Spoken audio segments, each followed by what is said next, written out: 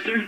That's ridiculous. Mr. Howell wouldn't want to keep us out. Yeah, you got Mr. Howell all wrong. Mr. Howell's too nice to do anything like that. Can you imagine any man wanting to exclude me? Come on.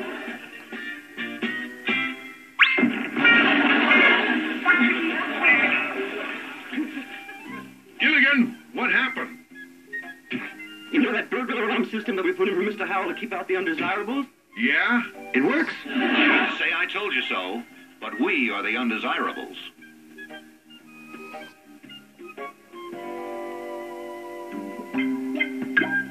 Kirsten, Yes, dear. aren't you forgetting something? I forgot to leave you at the clubhouse. How then, dear? Exactly what did I forget? The wind is blowing every which way. You're so right, dear. Yes, yes. The professional golfers always throw grass up in the air to see what direction the wind is coming from. To each his own.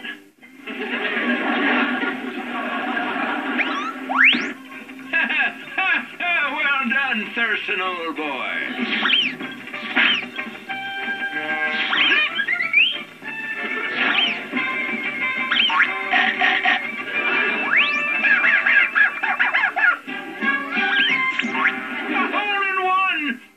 Cheers and a tiger for me.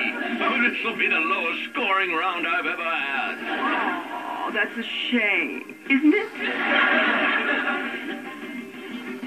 Gee, that beach set sure know how to live.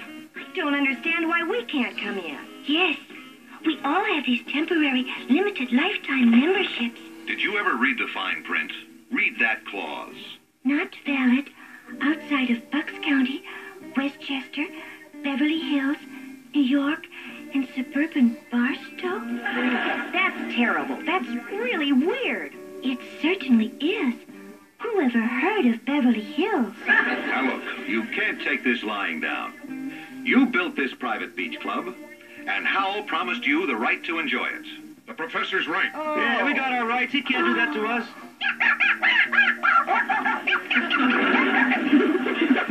Come on.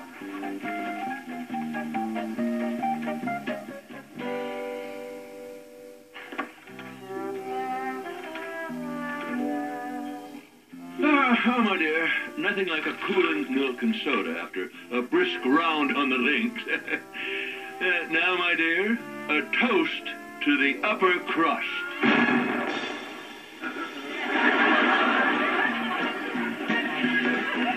If you're looking for the delivery entrance, it's in the rear. Never mind that. We helped build your private beach club, and we demand to be members. That's right, Keep yeah. us out. Let us in now. You can't keep us out of Let here. us in. Oh, this is most distressing.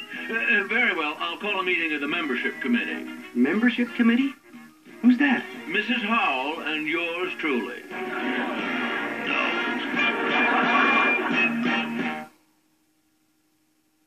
Who What does is he this think he all is? You know, about? we ought to tell him off. What's this all about anyway?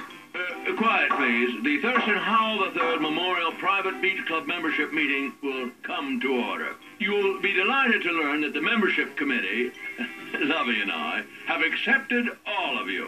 Yay! Hooray! Yes, as I was saying, we've accepted all of you to take the membership test. Test? No, it's just a trifling little query. Even a nitwit could answer it. Sounds like it's right up my alley. Wait a minute. If this is another one of your tricks... No, I'll even let you talk it over among yourselves. Well, all right.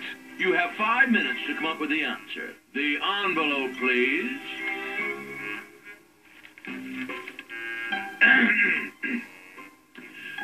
Dear Mr. Howell III, the net profits from your recent investments are far exceeded...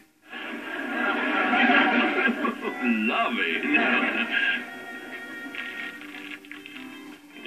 No.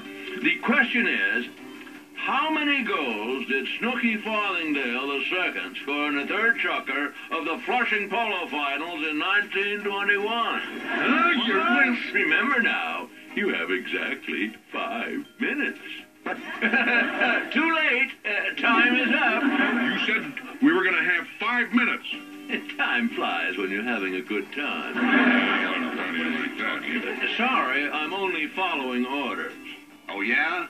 Whose orders? mine. Howell, you come out here now so I can lower the boom on you. Now, don't you feel too badly. I'm holding another tryout tomorrow. Oh, the sun shines bright on my own exclusive cloud. 'Tis summertime, and the autumn is nigh. Gee, I better get going. Where to? To my almanac. I gotta do research on tomorrow's question. Gilligan, you don't even know what the question's gonna be. Well, why wait till the last minute? Just a minute. This whole situation's gotten entirely out of hand. The professor's right. What do you mean, Professor? I mean, Mr. Howell's been making us play his game. Now, if my meteorological calculations are correct, he may just end up playing our game. Hooray. Oh, yippee.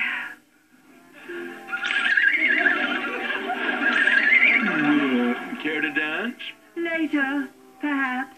Another quaff of papaya passion fruit punch, my love? Not really. What a joy. What's that? Not being bored by Gilligan and his tedious companions. You're so right, dear. I'd much rather be bored by you. I feel exactly the same way about you, my dear. Listen. What do you hear? Nothing. And that's exactly what I've been hearing for the last 3 or 4 days. Not that it matters, but I wonder what the others are doing. They could leave any time and I would never miss them. Leave the island? Gilligan! The skipper!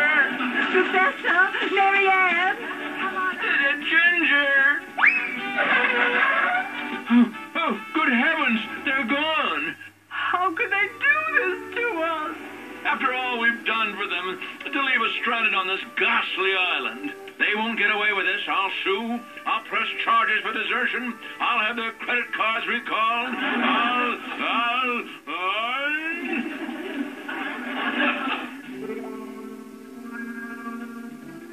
Deserted, cut off from all human contact. Isolated, doomed to eternal loneliness. Oh, what could be worse?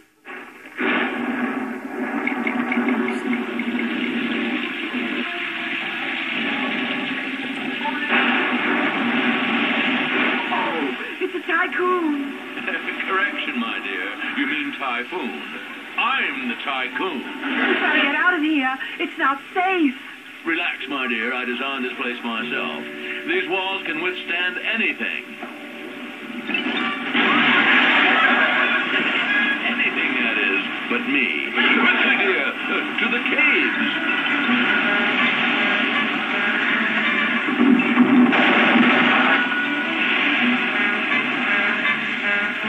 A door? What fool would put a door on a cave? Oh, hi there, Mr. and Mrs. Howell. Gilligan! We're chilled to the marrow. Open the door, Gilligan. Oh, sure. Just a minute.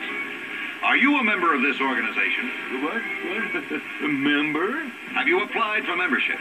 What? Answer me. Do you or don't you have a membership card? No. Good. We don't believe in exclusion. Come on in. Yeah, welcome. Come on in. Yeah, get warm now. Nice to see you. Good to have you with us again. Pass the coconut juice. Here, have some. Have some of mine. Thank you. Well, Lovey and I have certainly learned our lesson.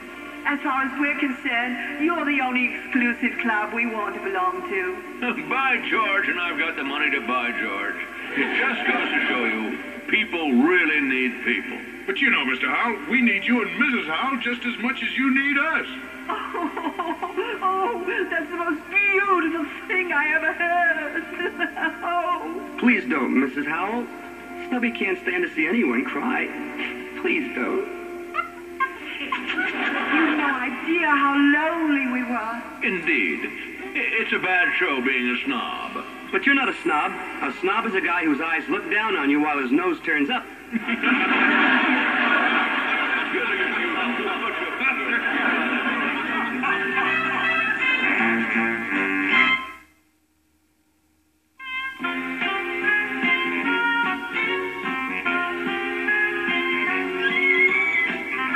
Well, little buddy, that was quite a day. I think we all learned a little about the problems of being too exclusive Yeah, and we also learn what happens when you try to keep yourself separated from other people. Gilligan, that's the same thing. You don't even know what the word exclusive means. I do, too. I've done a lot of exclusing. One thing's for sure. Mr. and Mrs. Howell learned today that snobbery won't bring you happiness.